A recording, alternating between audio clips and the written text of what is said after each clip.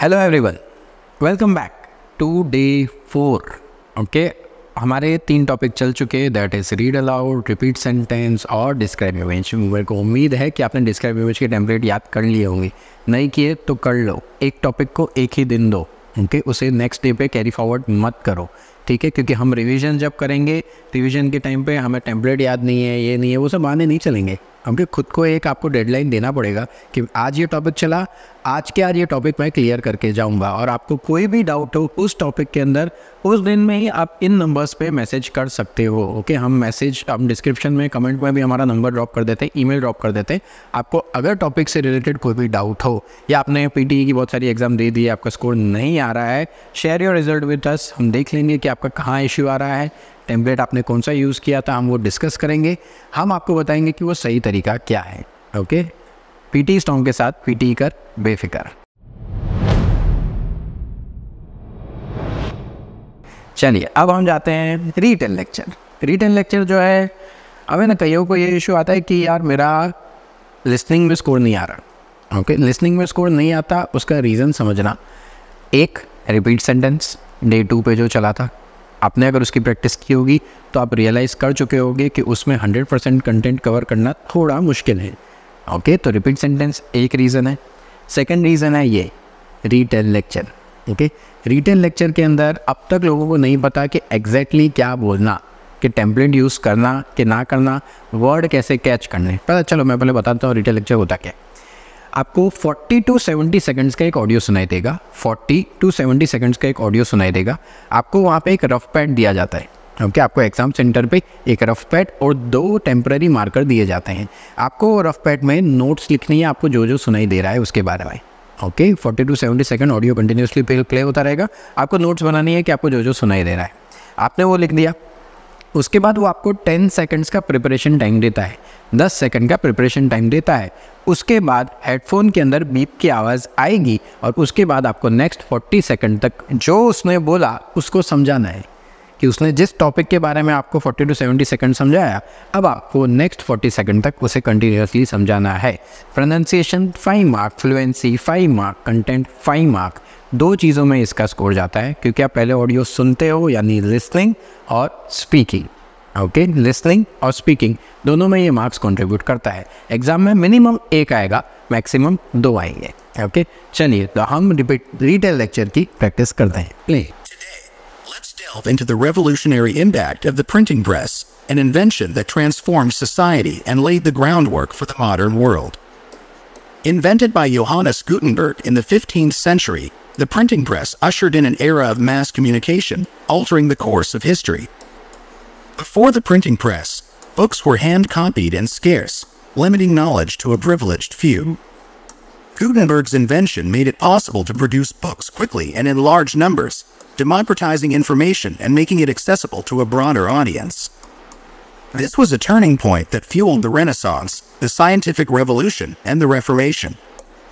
The spread of printed material led to increased literacy rates and the dissemination of new ideas across Europe. It broke the monopoly of the elite over knowledge and education, empowering individuals with information and fostering critical thinking and debate. Furthermore, the printing press played a crucial role in preserving and sharing knowledge. It helped standardize languages and texts, shaping cultural and national identities. Its influence extended beyond literature to politics, religion, and science, paving the way for societal advancements. In conclusion, the printing press was not just an invention but a catalyst for change. It highlights the power of technology to drive societal progress and reminds us of the ongoing impact of our communication tools. Space exploration is a tip.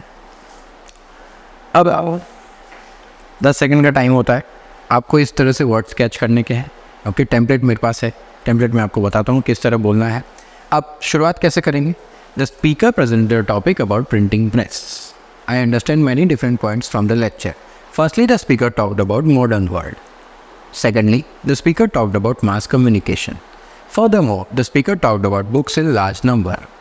The speaker also talked about turning point as well as new ideas across Europe. Lastly, the speaker talked about printing press broke the monopoly. Overall it can be said that the lecture was very informative. Okay, आपको इस तरह से content cover करना है। Okay, ज़रूरी नहीं है कि सेंटेंस का पूरा सही मीनिंग सेट होता हो, ज़रूरी नहीं है कि सेंटेंस का पूरा सही मीनिंग सेट होता हो, आई रिपीट। पर अगर आपको मेन कीवर्ड्स ही ये सारे, प्रिंटिंग प्रेस के बारे में पूरा था, आपने अगर एक बार भी प्रिंटिंग प्रेस नहीं बोला ना तो ज़ीरो। अगर वो मेन कंटेंट है, आप अगर वो बंदर वाला सॉफ्टवेयर यूज़ करते हो, उसके अंदर आप अगर प्रिंटिंग प्रेस नहीं बोलते हो तो भी वो स्कोर दे देगा फ्लुएंसी का। PTE ऐसा नहीं करेगा, उसको एक बार तो प्रिंटिंग प्रेस सुनना ही है। अगर आइंस्टीन के बारे में, तो आपने आइंस्टीन ने की पूरी हिस्ट्री समझा दी रिटेल लेक्चर में, उसमें बेचारे ने बोला, और आपने एक बार भी आइंस्टीन वर्ड यूज़ ही नहीं किया तो आपको स्कोर नहीं देगा। ओके, तो प्रिंटिंग प्रेस के बारे में था, तो एक बार अरे प्रिंटिंग प्रेस बोल दो, अटको नहीं, स्पीड में मत बोलो, शांति से बोलो।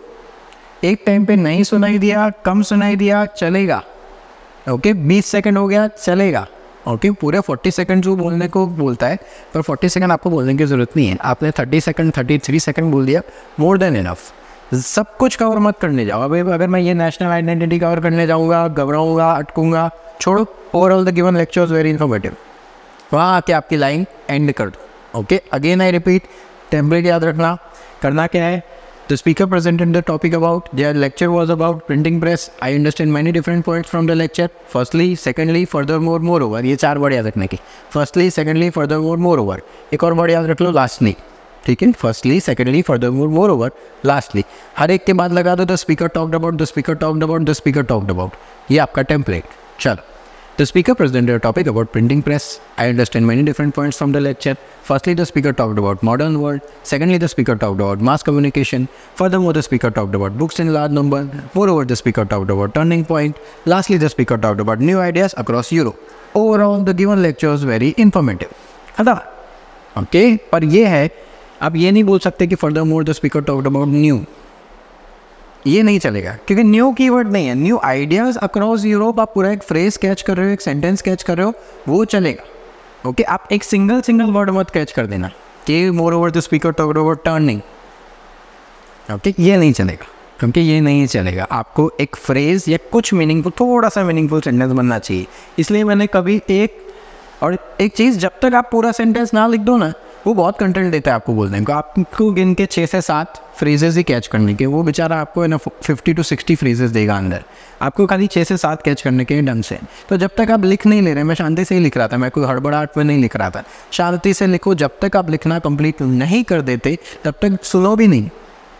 ओके, तब तक जो बोला जा रहा है इग्नोर करो। एक बार लिखना खत्म हो गया, मैं वर्ड लिख दिया मैंने, उसके बाद वो मास कम्युनिकेशन बोला, वो मास कम्युनिकेशन मैंने तब लिखा।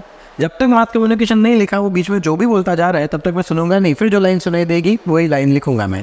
ओके, आपका लिखना श्योर होना चाहिए। एक टाइम पे आपको लग रहा है कि मेरे में टैलेंट अच्छा है, मैंने 27, 30, 40 वर्ड कैच कर लिए, मैंने अच्छे फ्रेजेस बना दिए। Keep it with your self only, क्योंकि आप अगर सारा कंटेंट कवर करने जाओगे, अटकोगे। इसमें fluency is the key. Content थोड़ा ही मैटर करेगा, इसका भी मैटर तो नहीं करता, जब निकल बात होगी। इसके अंदर कंटेंट थोड़ा ही मैटर करेगा, लेकिन आपकी फ्लुएंसी और प्रोनाउंसिएशन मैटर करेगी। आपने कोई हार्ड वर्ड चूज़ कर लिया, नेशनल ट्रेजर, आपके मुँह से ट्रेजर वर्ड नहीं निकलता, त्रेसर करते हो, तो वो नहीं काउंट होगा। आपको प्रोनाउंसिएशन क्लियर रखना है। ट्रेजर आपको सुनाई दे रही है, स्पेलिंग भी सही है, पर बोलते टाइम अगर क्लियर नहीं निकलता है तो उसे स्किप करो। You don't need to attend each and every word that you right. हाँ, कंटेंट ज़्यादा लिख दो, वो चलेगा। 10 सेकंड का टाइम है ना, 10 सेकंड में ये डिसाइड कर लो क्या क्या नहीं बोलूँगा मैं। ओके, क्या क्या नहीं बोलूँगा, और जो डिसाइड हो गया कितना बोलना है, डन। ओके, मैं आपको टैबलेट खोल के दे देता हूँ। ये आपका टेम्पलेट है। मैं थोड़ा सा साइड में हो जाता हूँ। जहाँ पे ब्लैंक दे रखी है वहाँ पे आपको खाली वर्ड्स फिल करने के हैं।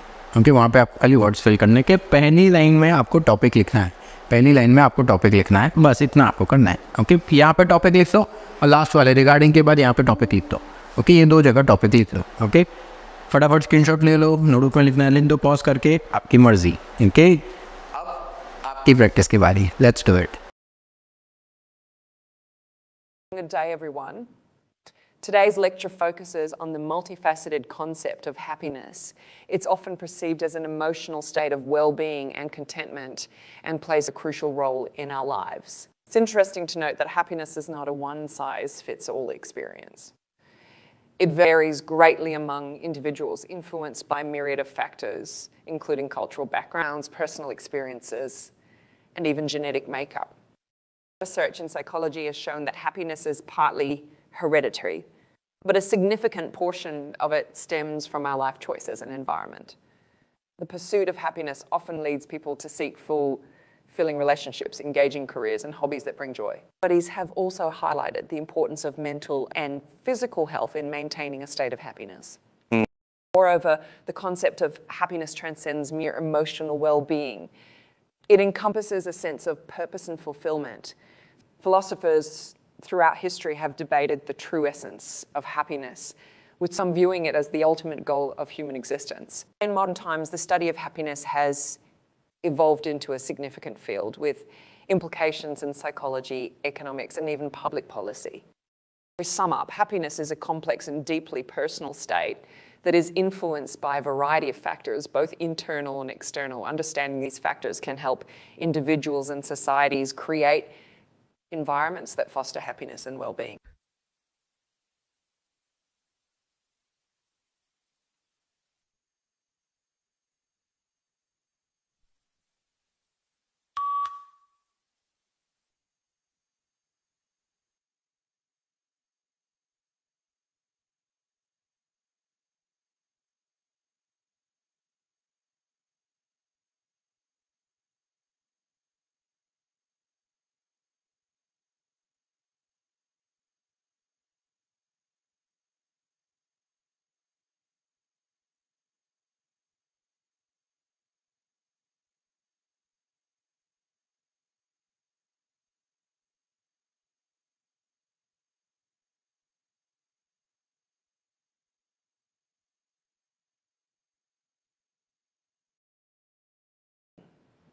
This lecture explored the complex nature of happiness. We delved into how happiness varies among individuals and is influenced by genetics, life choices, and environment. Key points included the role of relationships, career satisfaction, and health in achieving happiness, and the philosophical and practical implications of understanding happiness in society.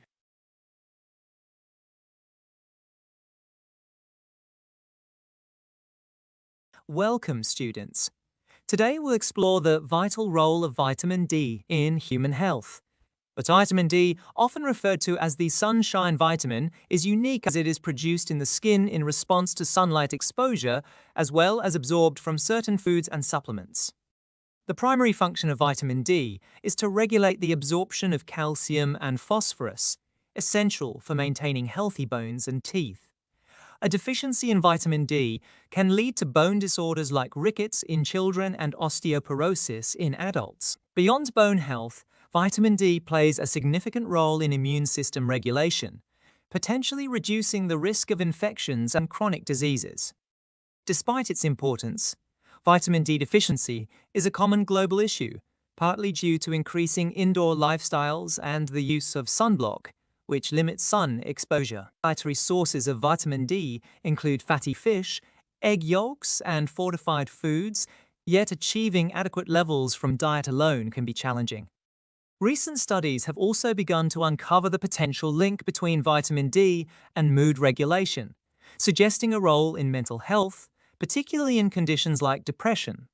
However, the optimal levels of vitamin D for overall health are still a subject of ongoing research. In summary, vitamin D is essential for bone health, immune function, and potentially mental well-being, making it a crucial component of our health regime.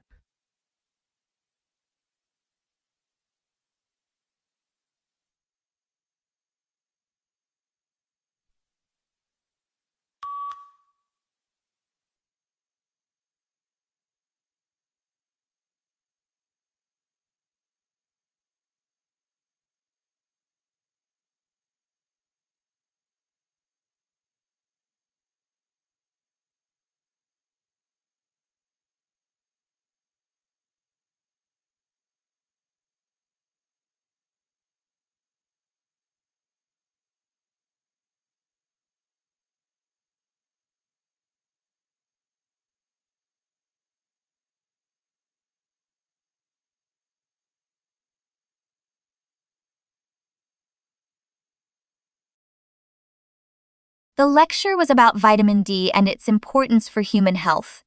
Vitamin D is known as the sunshine vitamin, and it has a crucial role in human health. The lecturer highlighted its importance in maintaining bone health, supporting the immune system, and its potential impact on mental health, emphasizing the global issue of vitamin D deficiency and the challenges in obtaining adequate levels.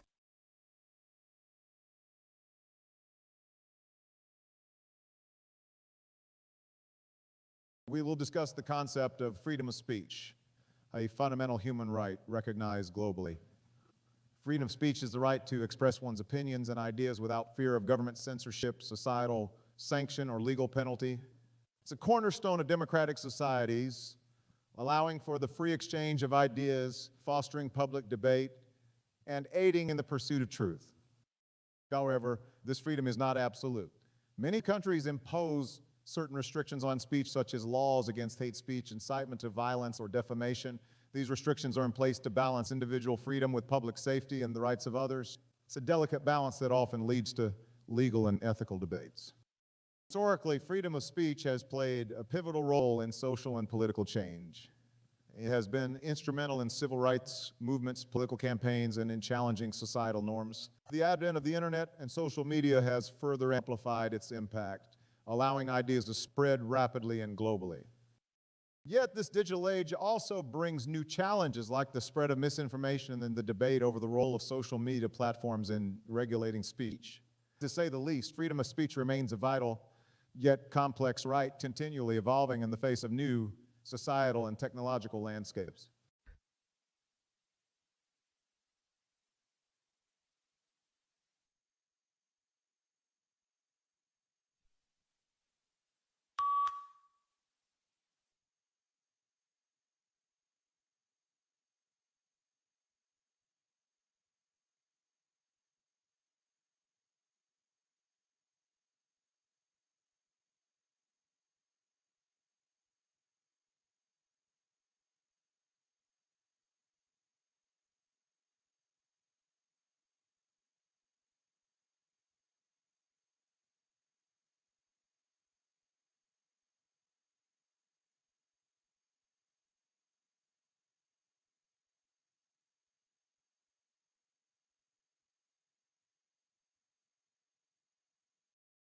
Stark was about freedom of speech and its significance as a fundamental human right. It was emphasized that freedom of speech is essential in democratic societies for the free exchange of ideas and public debate. The speaker highlighted the need for balancing this freedom with public safety and the rights of others, and addressed the challenges brought by the digital age, including the spread of misinformation and the regulation of speech on social media platforms.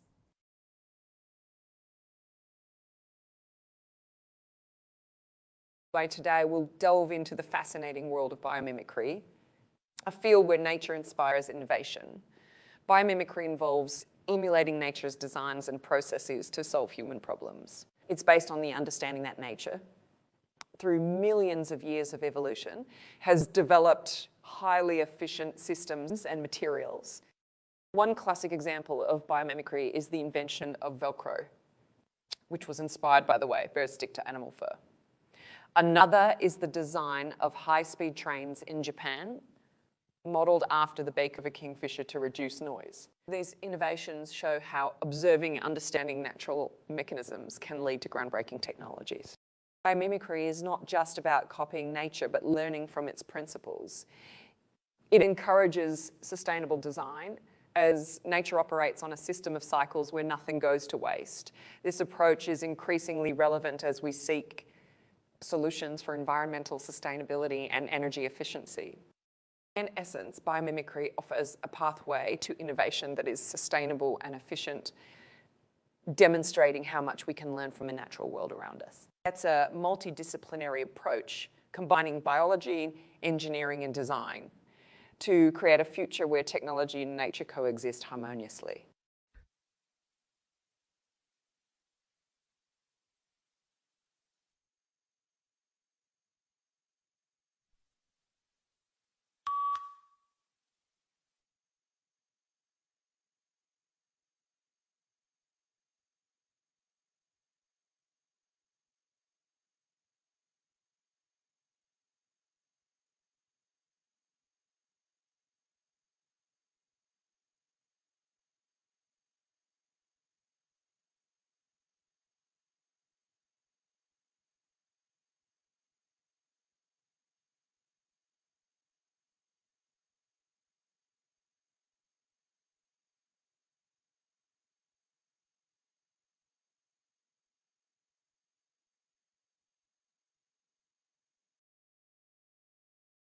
The lecture was about biomimicry and its role in inspiring innovative solutions.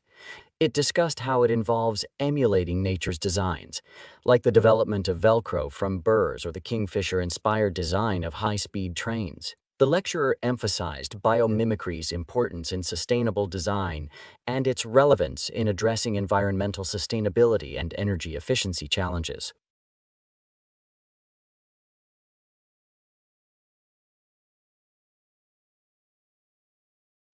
Today's talk is focused on graffiti, a form of art and expression that has sparked debate and interest worldwide. Graffiti, often seen as street art, involves writing or drawing scribbled, scratched, or sprayed illicitly on a wall or other surface in a public place. It ranges from simple written words to elaborate wall paintings. Historically, graffiti has been around since ancient times, with examples dating back to ancient Egypt and the Roman Empire. In modern times, it's often associated with subversive culture and social commentary. Graffiti can be a powerful medium for voices marginalized by society, offering a form of political protest or social critique. However, graffiti is controversial. While many appreciate its artistic value and social commentary, it is also criticized for its illegality and association with property damage. Cities worldwide grapple with balancing the appreciation of street art and maintaining public order. Graffiti has evolved into a recognized art form, with artists like Banksy gaining international fame. This evolution challenges traditional views of art and public space, making graffiti a complex, multifaceted topic in contemporary art and social discourse.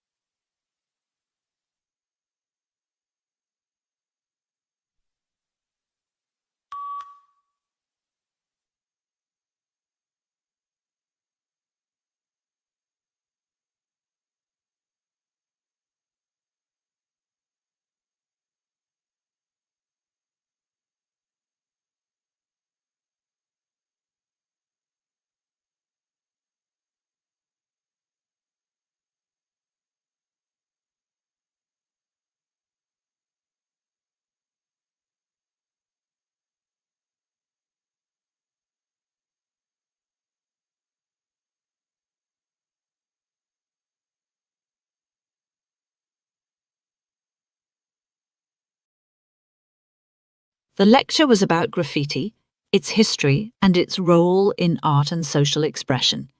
It discussed how graffiti, ranging from simple words to elaborate paintings, serves as a medium for marginalized voices and social commentary. The lecturer emphasized its controversial nature, balancing artistic appreciation with legal and social concerns.